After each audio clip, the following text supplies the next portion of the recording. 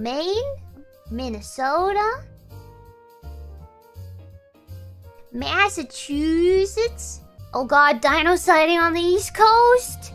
South Carolina. The Goobs in Tennessee. Are you kidding me?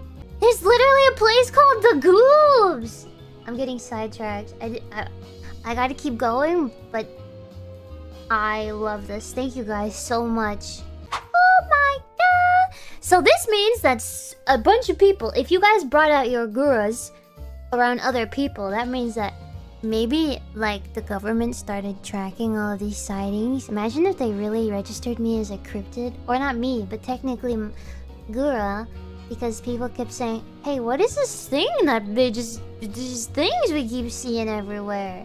And now you're on a government watch list. Went to England. Oh, definitely government watch list. 100%. This is amazing. This is